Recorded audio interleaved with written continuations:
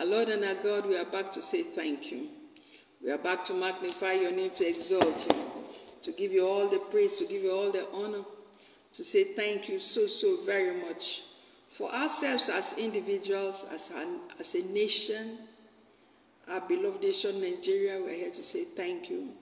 For Israel, the Middle East, the nations of the world, we are back to say thank you. Thank you so very much for all that you do and we yet continue to do. Thank you. We come with a prayer, Lord, that you revive your work in the mighty name of Jesus Christ. We ask that let there be a rekindling of your fire in every heart in the mighty name of Jesus Christ. We ask that you speak your peace. You speak your peace to every heart in the mighty name of Jesus Christ. You speak your blessings to every heart in the mighty name of Jesus Christ. We want to say thank you so very much. That your blessing will continue to receive. Your blessings will not elude us. And we are here to say we are sorry for ways we have not heeded, for ways we have proven stubborn to your leadings, to your promptings. Father, we say we are sorry. And we are back to say, show us your mercy continually. Your mercy continually. Your mercy continually. In the mighty name of Jesus Christ. Exalt your name in our lives. Exalt your name in our activities. Exalt your name in all that we do and say in the mighty name of Jesus Christ. Let our joy be full. Let your blessings be evident for all to see in the mighty name of Jesus Christ. Father, we say thank you. Thank you. Thank you. Thank you for your blessings. Your blessings that cannot be counted. Your blessings that are too numerous for us to count. Yes, our nation, Nigeria, had been on a 10-day strike, protesting hunger, protesting hardship. But again, we are back to say thank you. Because if it had not been for you, the situation could have been worse. If it had not been for you, we would have been in the bush as refugees, stranded, with nothing at all.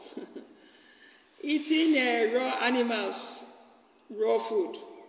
We want to say thank you. Thank you for your blessings. Thank you for being there. We bless you. We celebrate you. We magnify you. As we continue, we want to say thank you for continuity. Thank you for your blessings. Thank you for being there. We speak your peace to the north, the south, the east, and the west. All round peace in the mighty name of Jesus Christ. Thank you, Lord. Thank you, thank you, thank you, thank you.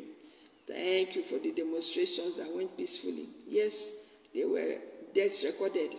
We want to say thank you because it was not hijacked to such a point that security will be completely out of control. We say thank you. We bless you. We magnify you. We thank you for revival. We thank you for recovery, speedy recovery of our nation and the nations of the world in the mighty name of Jesus Christ. So shall it be in the mighty name of Jesus Christ. We are back with thanksgiving for our nation, Nigeria, as a point of contact to the nations of the world.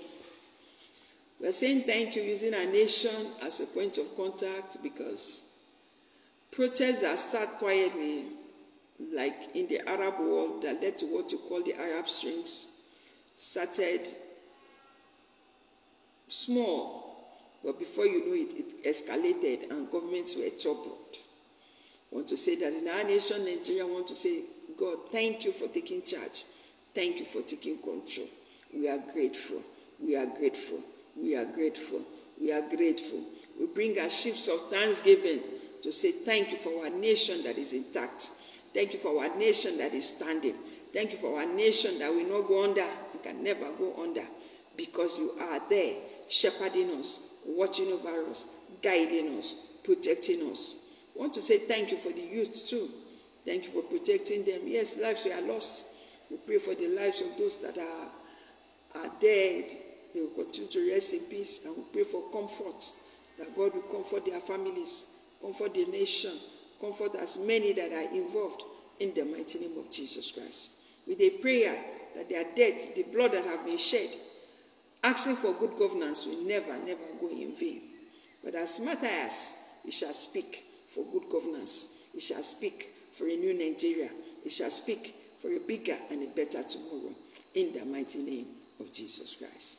Thank you so very much for joining me to say thank you for the protest that has come and gone. Let's tell God thank you for sustenance. Thank you for keeping the north, the south, the east, and the west. Yes, there were crises in some places. We want to say thank you, God, for taking charge, that there's no overall breakdown of law and order. Thank you so very much for every one of you that did your best to ensure that the protests were curtailed and carried out peacefully. The Lord bless you all. The Lord keep you. The Lord prosper you. As we continue to seek the unity and peace of our nation, God will hear us and answer us in the mighty name of Jesus Christ. My name is Pastor Mrs. Edith Atake. We have a passion for nation building, and our nation is uppermost in our hearts as we intercede for Nigeria, Israel, and the nations of the world. Thank you so very much for streamlining with us. On Facebook, we have 5 vibrant pages. Search the scriptures, Nation Building, Ministers of the Truth. We are on all the other social handles.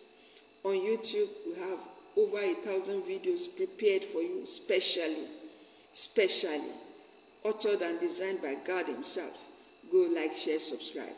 God bless you richly as you visit our YouTube channel. If you type the name Edith Atake Atake, account will pop up. Edith Atake Church on the Air, Banner of Love Ministries International. Like, share, subscribe. And are you out there, you don't know Jesus? It is my honor to bring to you the Prince of Peace, the King of Kings and the Lord of Lords. Allow him into your heart, and you experience the revival we are praying and talking about. You experience a newness of life, a new lease of life will be injected into you through the person of our Lord and Savior Jesus Christ. How do you do that? So simple. All you need to do is to say, Lord Jesus, forgive me my sin. Have mercy on me. The minute you say that, that's all your sins are forgiven. Get a Bible. Get a daily devotional. The Bible, B-I-L, is God's word to you. To receive the revival you need to spend time in the Word.